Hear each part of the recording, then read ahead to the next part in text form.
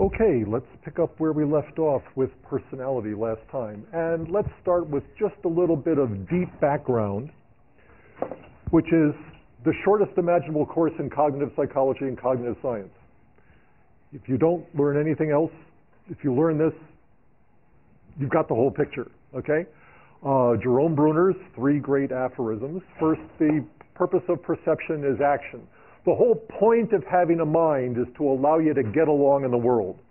The whole idea behind studying the mind is that somehow the mind enables us to engage in various kinds of adaptive behaviors to meet the challenges set by our environment, to achieve the goals that we set for ourselves, and so on. So the purpose of perception is action. No point in perceiving the environment unless you're going to do something about what you perceive.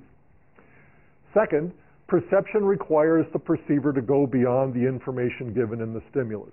This is actually an insight that comes to us at least as long ago as the mid-19th century and Hermann von Helmholtz, but the general idea is that the stimulus is not sufficient to tell us what's going on in the world. The information provided by the stimulus is vague and fragmentary and ambiguous, and yet the perceiver has to supply something, has to supply knowledge, beliefs, expectations, something to fill in the gaps, to connect things up, and to form a workable mental representation of the world outside so you can take the action that you need to take. And then finally, every act of perception entails an act of categorization. When we usually think about perception, we think about perception in terms of forming an internal mental representation of the physical features of a stimulus, what its shape is, where it is in the environment, what it's doing, whether it's moving or stationary or whatever. But Bruner embraced a more cognitive view of perception, which really assumes that the act of perceiving is not complete until you've identified the object, until you know what it is. And part of knowing what an object is knowing how that object is similar to other things you know about and different from other things you know about. And when you start classifying something as similar to one thing and different from others, you've categorized the object. And once you've categorized the object, you've got a tremendous amount of information about the object, because you can impute that that object has a number of features that kind of sort of go with objects in that category. Even if you can't see them, you can kind of assume that they're there.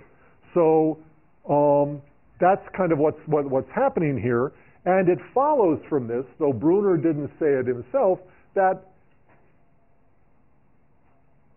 action will differ if perception differs.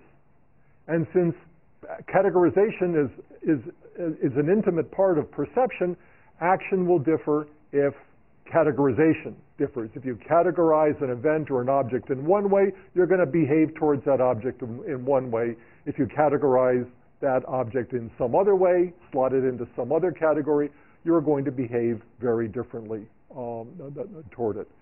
This insight, though he would never have admitted it, lies at the heart of the most idiosyncratic, the most thoroughgoingly cognitive of all the approaches to personality and individual differences, which is the personal construct theory of George Kelly. George Kelly's there, spent his entire career at Ohio State University, was enormously influential.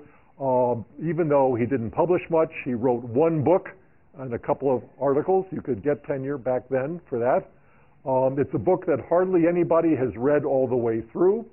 It's kind of like, Wittgenstein's Tractatus or something like that. Every philosopher owns it, hardly anybody's read it. And it's in large part unreadable. Kelly was an iconoclastic figure. He didn't interact with his colleagues very much. He had a very unique way of viewing things. He used words in very strange ways, basically not easy to penetrate.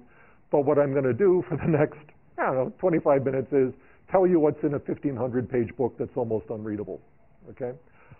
Because it's really an interesting cognitive approach to personality and begins with the insight that what's interesting about personality is that there are individual differences in behavior. That's how we observe. That's how we know that personality occurs. We see somebody being friendly and another person being unfriendly, and we say, oh, this one's friendly and this one's unfriendly. Those are individual differences in personality. Where do they come from? Well, if you're Bruner, if you're a cognitive psychologist or a cognitive scientist, you think that individual differences in behavior have their origins in individual differences in cognition. Different people behave differently because they perceive the environment differently. Different people respond differently to a stimulus because they categorize that stimulus differently. And that's the essential insight that underlies Kelly's personal construct theory of personality. Kelly begins with a proposition which by now should be familiar to you. It's one that comes out of Piaget as well, though Kelly never cited Piaget. He didn't cite anybody except himself, which was the idea that people are naive scientists, that as we go around in the world, we're trying to figure out how the world works. We're trying to predict what's going to happen next, given what we know, given what we're doing, or so on. And in the process of acquiring knowledge about the world, we do it kind of sort of the way scientists do it. We don't have all the tools and all the professional training that scientists are supposed to have, but we're still in the scientific mode of inducing theories from experience, generating hypotheses based on our theories, testing those hypotheses, and revising our hypotheses and our theories based on the results of our little informal experiments.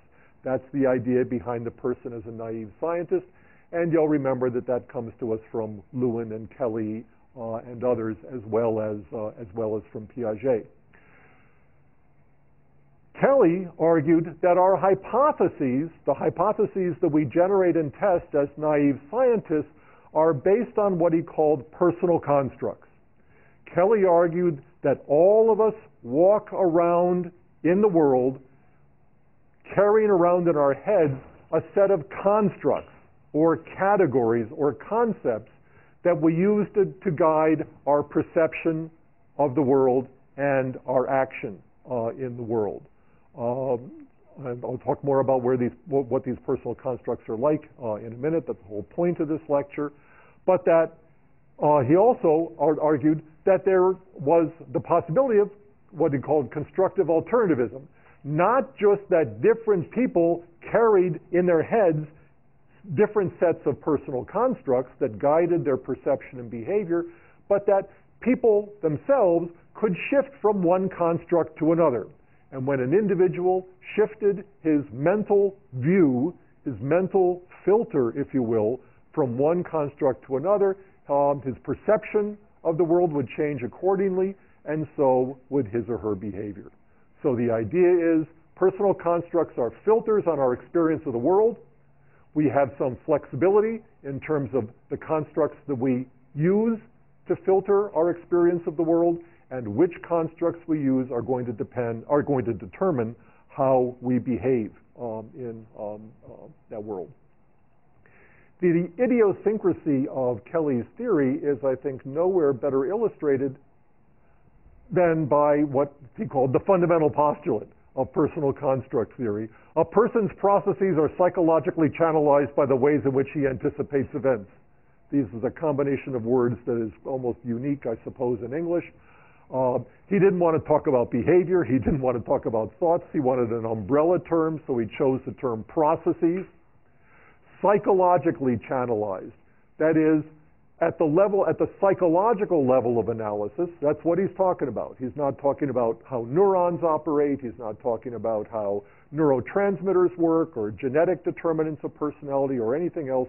He's talking about looking at behavior, thoughts, whatever, at the psychological level of analysis. And then by the ways in which he anticipates events. That is, what you do, what you think is going to be determined by what you expect to happen, okay? And these expectations, it turns out, are going to be generated by the constructs that you use to perceive the world. So what's missing from this? I mean, this is it. This is the whole theory. 1,500 pages later, you come back and you say, this is it. What's missing? There's no notion of personality traits.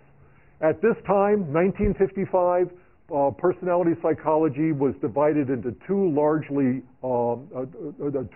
camps. One, trait psychology, as exemplified by what we now call the Big Five theory of personality, that said that you could locate people as points in some multidimensional space depending on how they measured up in terms of various trait dispositions. Or psychoanalytic theory, which argued that personality really was determined by a set of primitive motives, sexual and aggressive motives, and the defenses that were arrayed against them. There's no mention of this anywhere in Kelly. He never once uses the term personality trait, if I remember correctly. He doesn't talk about motives. He doesn't talk about drives. He doesn't talk about sex. He doesn't talk about aggression. He doesn't talk about neuroticism, extroversion, agreeableness, conscientiousness, and openness to experience, the Big Five. He doesn't talk about learning, which is the other big thing that was going on in psychology at the time. Skinner's behaviorist theories of learning, contingencies of reinforcement, schedules of reinforcement. All of this is missing from Kelly's from Kelly's theory. He's really starting from first principles and then trying to elaborate a consistent cognitive theory of personality. And if it doesn't connect up with anything else, Kelly would say it's just too bad for them. I don't care. Yeah? So that's the fundamental postulate. And then what Kelly does is to work out this fundamental postulate and its implications in a series of corollaries, a theoretical structure that is not unlike what we saw when I introduced you to the social learning theory of Julian Roeder. This is no accident. Roeder and Kelly were colleagues at Ohio State. They didn't talk to each other much, as far as I can determine, but they did have they did share a building, and they were developing kind of competing theories of personality, all using this formal structure of postulates and corollaries and all of this kind of stuff. But whereas Roeder developed a cognitive social learning theory that really kept very close to the traditions of learning theory that were familiar to him in psychology, Kelly threw it all out and said, we're going to start from scratch here. We're not going to base our theory on anything else. Nobody really got what Kelly was up to at the time. And the reason for this is, again, check out the date, 1955. This is the heyday of Skinnerian functional behaviorism. Nobody was thinking about cognitive psychology. Nobody was thinking about cognitive science. Nobody was thinking about cognition. All they were really thinking about was stimulus and response and behaviorist theories of learning. Okay. The first corollary in Kelly's personal construct theory is what he calls the construction corollary. A person anticipates events by construing their replications. Again, this is weird language, right? You don't really, doesn't have to write this way. But basically what he says is you anticipate events by categorizing them. And once you've categorized an event, you kind of know what to expect. That's what he means by anticipating events by construing their replications. If you had another object in this category, here's what it would do. If you had another event in this category, here's what its consequences would be. So here we get the core term in Kelly's personal construct theory, which is the construct, which is his name for concept. Remember, he couldn't even bring himself to use a word like concept, right? He had to use something strange. He starts making distinctions between various kinds of constructs. First, a distinction between core constructs and peripheral constructs. Core constructs are central to the way a person perceives and experiences the world. They apply to lots of different kinds of events. They apply to lots of different kinds of objects. Peripheral constructs are, as their name implies, not so important. You use them from time to time, but they don't play a major role in your experience of the world. Then Kelly makes a distinction between verbal constructs and pre-verbal constructs. As you might suggest, verbal constructs are constructs you can verbalize. You can express in a word or two, maybe a short phrase. But remember, the constructs are concepts. Most concepts are labeled by words like bicycle or automobile or neurotic or extrovert or whatever. So many constructs can be labeled verbally. Others are not easy to articulate. This is as close as Kelly ever comes in his theory to the notion of an unconscious concept or an unconscious thought. And he doesn't really want to talk about consciousness or unconscious mental life.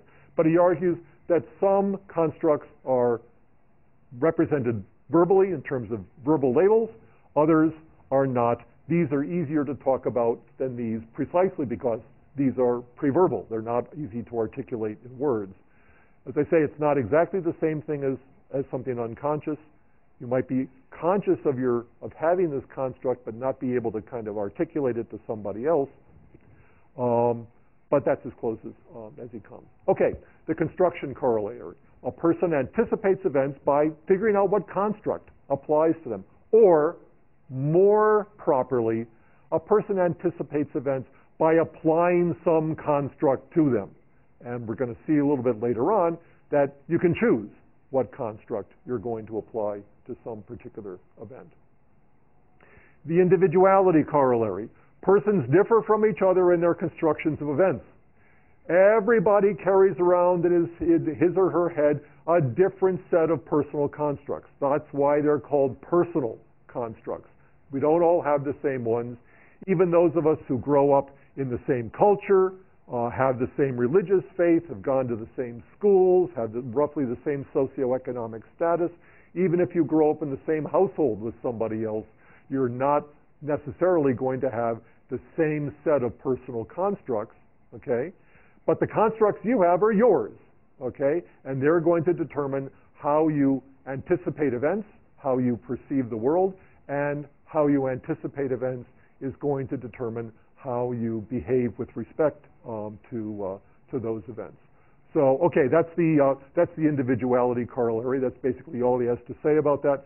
And again, he just wants to make it clear that you might have constructs because you're an American or because you're a Lutheran or because you're female or whatever, but even all Lutheran American females are going to have their own sets of personal constructs. And that's the key to individual differences in personality, the key to human uniqueness. The organization corollary. Each person characteristically evolves for his convenience in anticipating events, a construction system embracing ordinal relations between constructs. All he had to say was constructs are arranged hierarchically into superordinate concepts and subordinate concepts. But no, Kelly couldn't possibly do that. That's basically what he means. That within your personal construct system, there are some very broad, very abstract, very highly generalized constructs, and then embedded underneath them, arranged in a hierarchical fashion, just like, usual kind of a concept, are more narrowly defined, more narrowly focused kinds of concepts. Yes?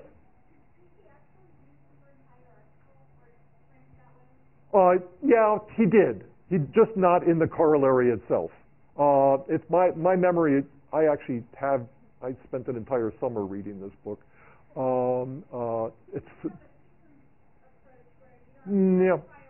No. This corollary is about hierarchy. It's about vertical arrangement, ordinal relations among concepts. Some concepts are bigger, other concepts are littler. Some concepts come first, other concepts come later. So, no, he doesn't have a sense here of that kind of system. Okay, so you got the superordinate concepts, which are very broad, and by virtue of being superordinate, have a lot of implications. Okay, they carry a lot of information. If you construe an event in terms of a higher order superordinate concept, that very abstract concept provides a lot of information about the thing. If you've got a subordinate concept, it provides a much narrower range of concepts, a much narrower range of information. Think about a standard conceptual hierarchy. If I tell you something's a vehicle, you can predict that, you know, it moves things, and you can use it for transporting stuff, and it's probably got wheels, though they don't always have wheels. If I tell you something's a Buick, it's got all those features, but then it's, you know, it's big, and your grandfather owned one, and stuff like that. So there's just kind of different kinds of information at different levels of construction. The organization corollary. The dichotomy corollary. A person's construction system is composed of a finite number of dichotomous constructs. In the organization corollary, we're interested in the vertical relations between constructs, subordinate and superordinate. In the dichotomy corollary, we're talking about the horizontal relations among constructs. Basically, Kelly is saying here that every construct has attached to it an opposite. Okay? So our constructs are really not categories so much as they are categories and their opposites. The pole of the dichotomous construct that we tend to use in perceiving the world is what he would call the emergent construct. Its opposite is what he would call a contrasting construct. Now, you might think that, oh, this is pretty simple. This is like warm, cold, good, bad, male, female. Yes, it could be like that. But Kelly was very clear that for the individual, for any particular individual, the contrast between the emergent construct and the contrasting construct might not be what you might think it is. So you could imagine somebody who has a construct of male, and you might think, well, the contrast is female, but no, it might be good. Okay? So the world is divided into those that are male and those that are good, and that's just kind of the way that person thinks. It's the way the individual organizes the construct. You can't get these dichotomies by looking them up in a dictionary. They're personal constructs. It's a personal organization of experience. Sometimes people have difficulty thinking about what the contrast is. Again, this is where Kelly starts thinking about things that are pre-verbal or maybe kind of sort of unconscious. He would call those submerged contrasts. Okay, submerged, you can't see them. Okay, you got to work hard to kind of dig out exactly what the contrast is. But the important thing here is that if all you know is what the emergent construct is, you only know half the story.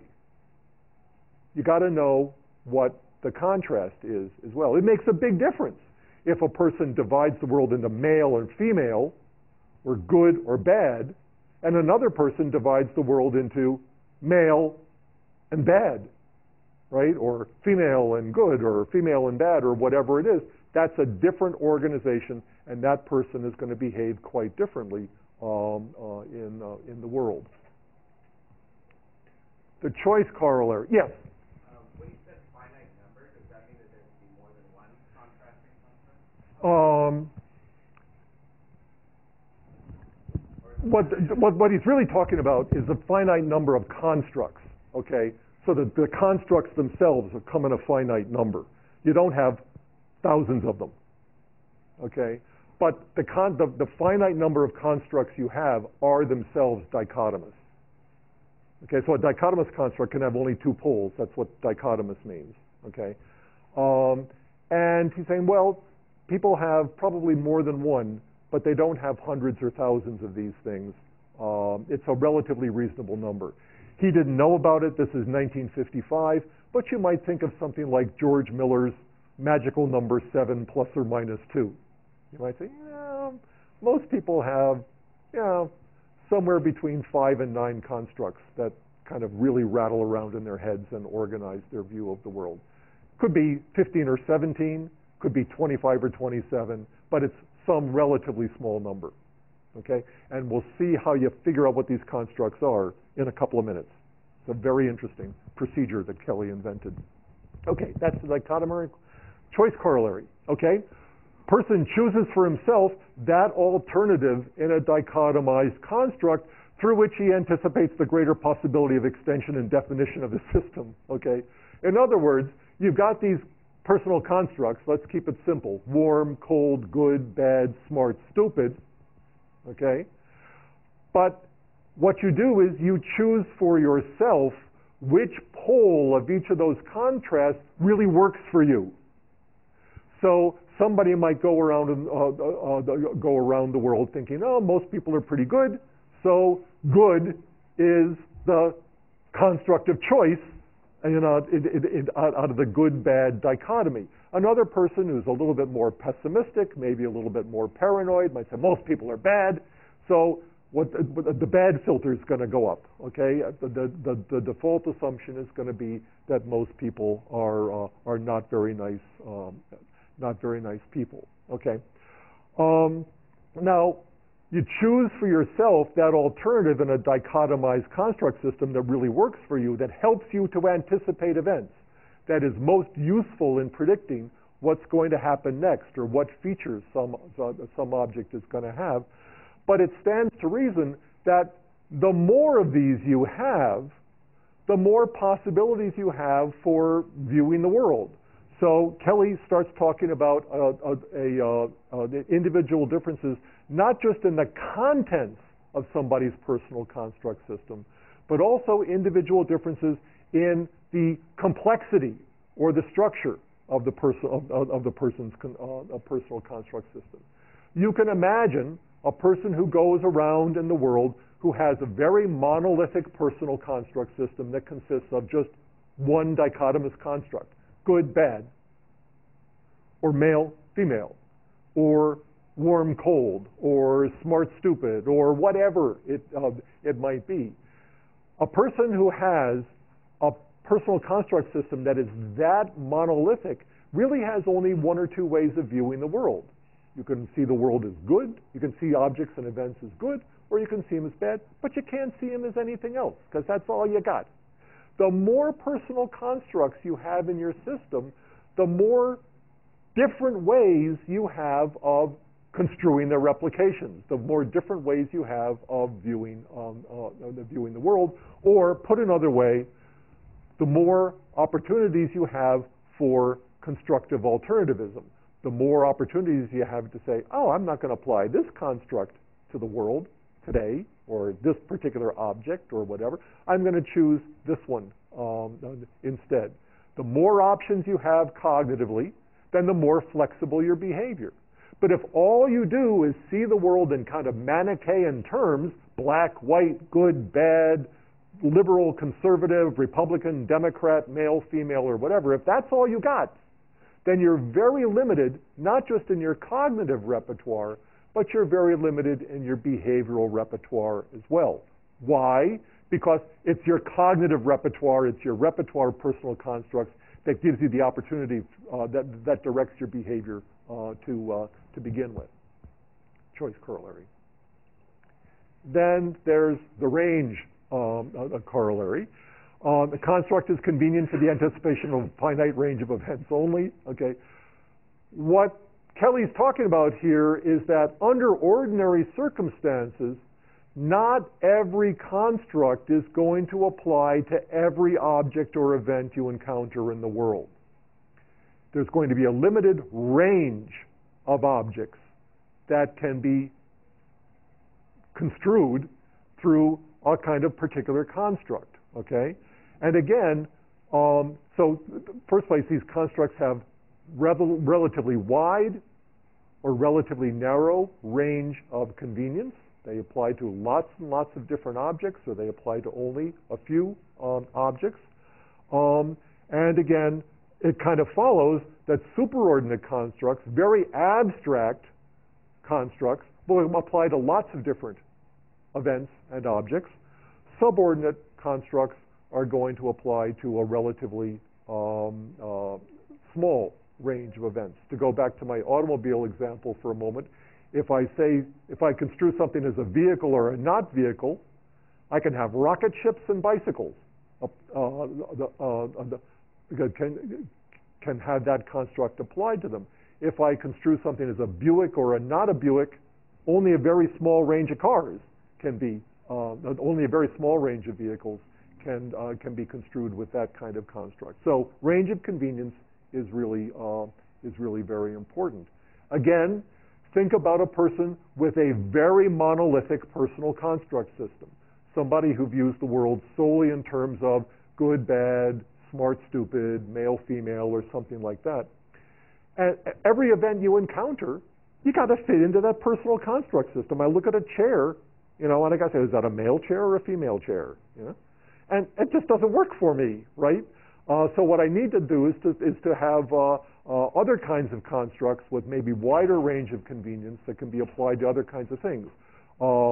A comfortable-looking chair versus uncomfortable-looking chair, or something I like versus something I don't like. Whatever it is, if you try to fit all of the objects and events you experience into a relatively small set of constructs, you're going to find yourself in the position of Procrustes. You remember Procrustes, the mythical innkeeper who had only one size of bed, and if a guest came in and was too short, he stretched him out so he would fit in the bed, and if a guest came in who was too tall, he'd cut off body parts until the person fit.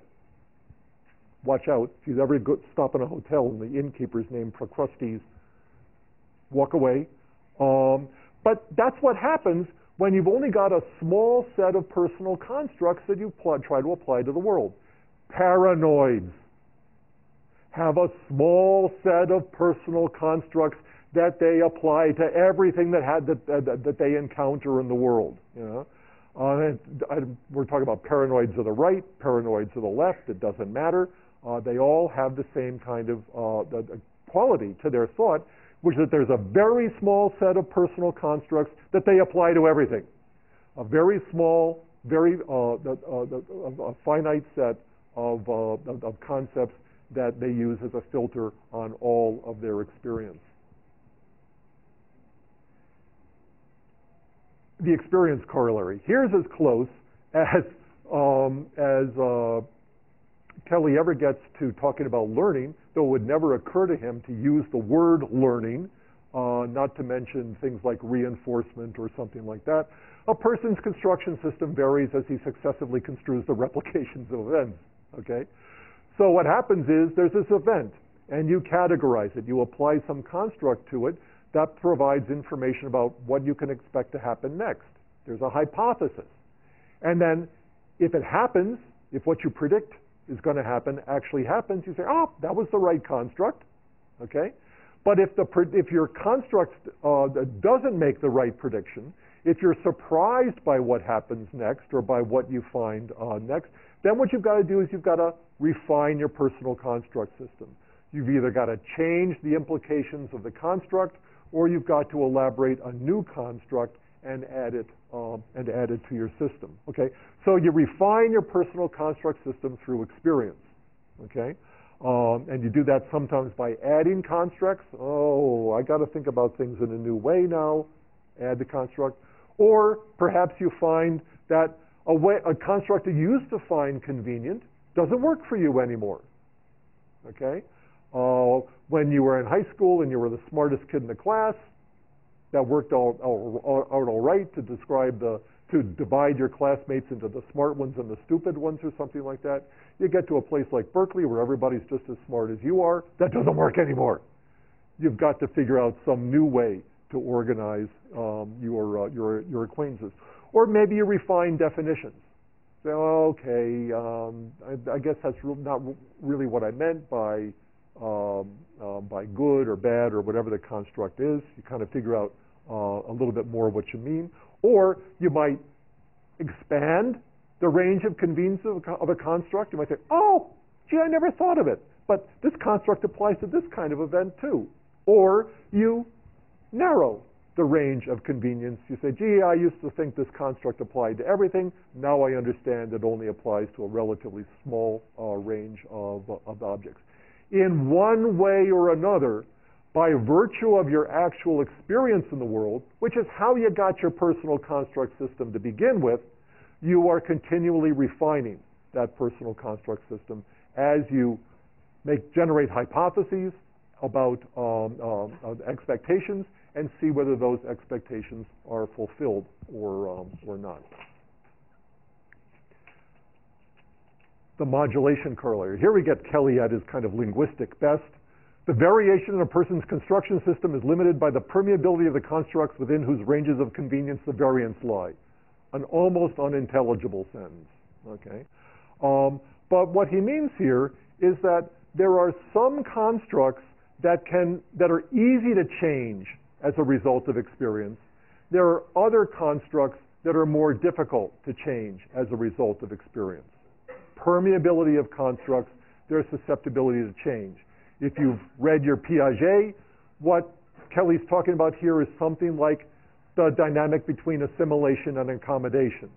You assimilate a stimulus to a pre-existing schema, and you accommodate your schema, your cognitive schema, to the new stimulus object. That's what permeability is really about. Some constructs are so useful, they're hard to change. Other constructs, they're easy to change. Core constructs, not so permeable. They're core because you use them a lot, and you use them just that way a lot. Peripheral constructs, probably more permeable. Superordinate constructs, not so permeable. Hard to change. They're very abstract. Subordinate constructs, easier to change as a result of experience. So you're modulating your personal construct system. Some parts of your construct system are more amenable to this than others are. And then finally, we get the fragmentation corollary. A person may successively employ a variety of construction subsystems which are inferentially incompatible with each other. Ordinarily, we would expect a person's personal construct system to be internally consistent. That is, the various constructs that he or she employs to anticipate events would fit with each other, would articulate with each other in various ways. That's what we mean. That's what we mean by the coherence. And for example, in terms of the hierarchical arrangement of constructs, we would expect subordinate constructs to fit nicely underneath, to be nested nicely underneath superordinate constructs.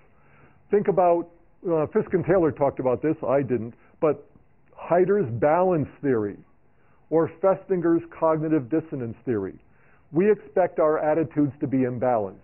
If John likes Judy and Judy likes Steve, then we expect John to like Steve. We expect things to be in balance, okay?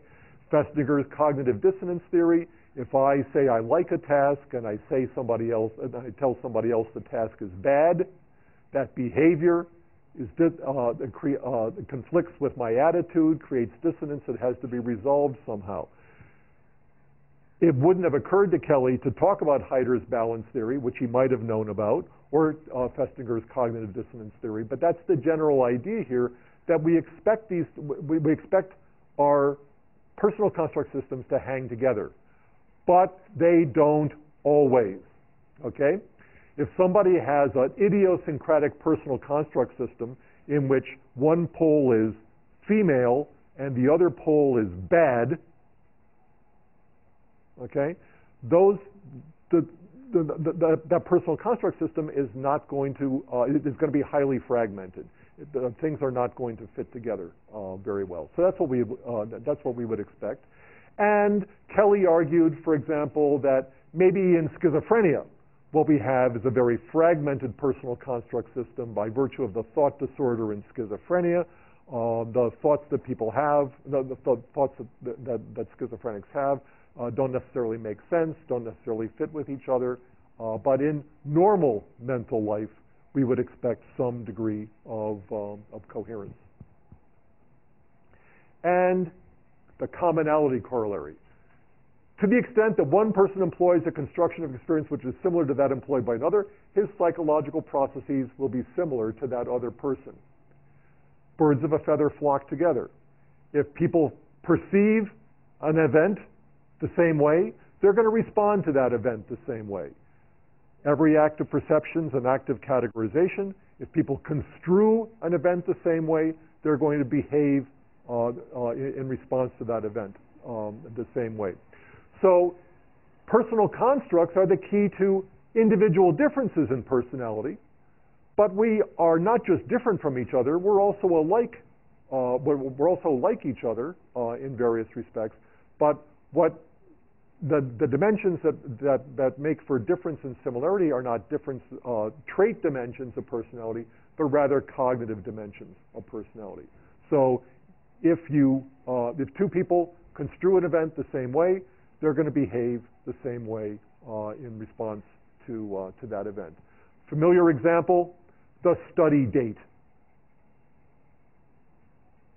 Call up your boyfriend or your girlfriend, you say, hey, let's go on a study date. You know, I don't even know whether you people do these kinds of things anymore, but back in the medieval period, people used to do that. And of course, one person wanted to study and one person wanted to date, right? So they had two different constructions of what's entailed in a study date, and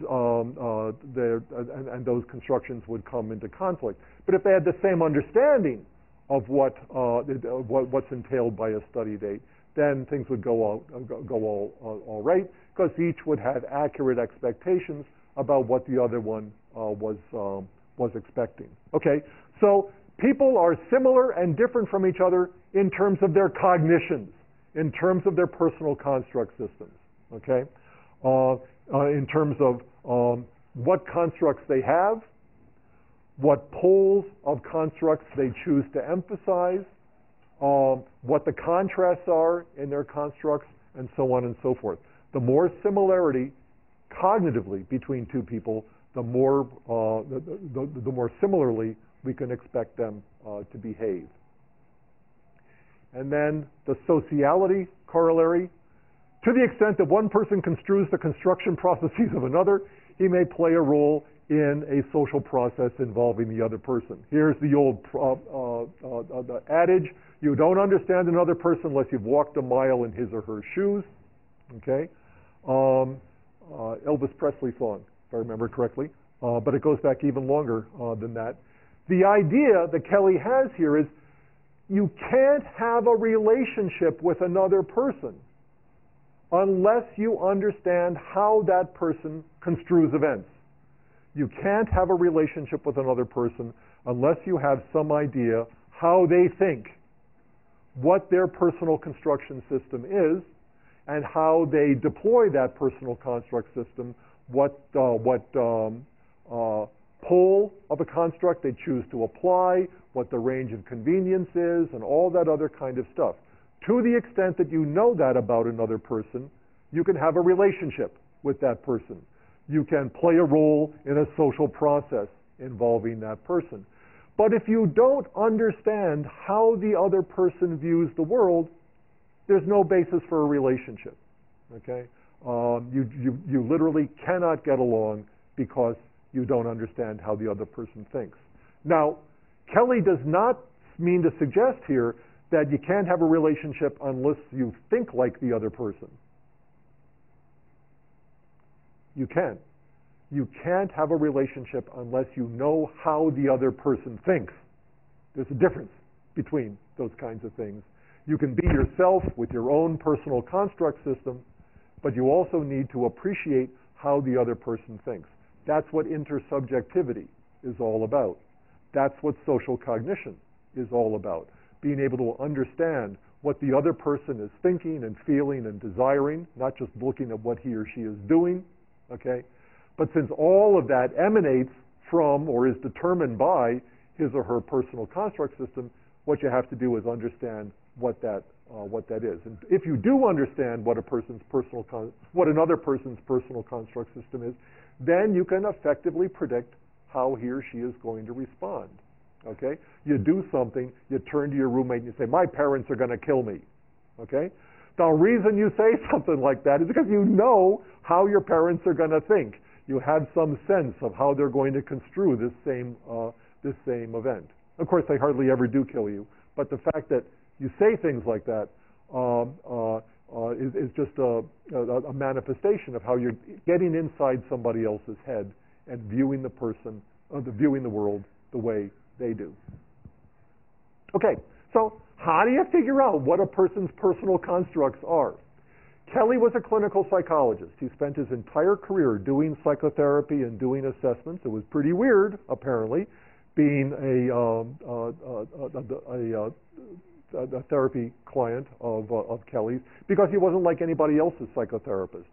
Other people would go to psychotherapists like, some Freudian therapist, and they'd lie on a couch and they'd talk about their dreams and they'd free associate various kinds of things. And other people would go to Carl Rogers type therapists. Rogers was at Ohio State at the same time. Just imagine what this place was like, okay? Carl Rogers, Julian Roeder, George Kelly. It must have been unbelievable. And Rogers would have people sit up and say, well, what do you want to talk about today? And the person would say, well, I'd like to take an axe to my mother. And say, oh, that's very interesting that you'd like to take an axe to your mother, and just kind of go on like that. And then people would go to Kelly, they'd get assigned to Kelly for therapy, and there'd be this guy speaking this Martian language about personal construct systems and all this kind of stuff. But Kelly invented a technique that he used to try to tap into people's personal construct systems, a technique that he called the role construct repertory test, because it was intended to assess, to reveal the repertoire of personal constructs that an individual held. And the role construct repertory test basically went in 3 phases, and you can do this for yourself. If you look on the lecture supplements for social learning, you'll see a whole list of the roles. This comes from a shorter version of the what's known as the REP test, because people can't say role construct repertory test too well. The REP test. This is a short version devised by Frank Beery, where there are roles, very abstract social roles. Yourself, a person you dislike, your mother, your father, a person you'd like to help, a friend of the same sex or of the opposite sex. You got to do one of each of these. A person with whom you'd feel uncomfortable, your boss, and a person you find difficult to understand. And the first task for the person is to instantiate each of these roles, to actually name a person in their lives who fills each one of these roles. Well, yourself is easy, okay? And then think of somebody you dislike, okay? Your mother, or the person who played the role of mother in your life, your spouse, or the person who plays that role in your life. They're kind of broadly determined. So that's the first thing you do. You'd actually instantiate each of these with the name of some specific person that you know. It can't be Mahatma Gandhi. It can't be Judas Maccabeus. It's got to be somebody in your actual life, okay? Then, what Kelly would do is he'd go through the list, and he'd pick out triads of roles, like a person you dislike, your father, and a friend of the opposite sex. And he'd ask people to identify some way in which 2 of these people are alike and different from the third. Okay? And then just to write down what that way is.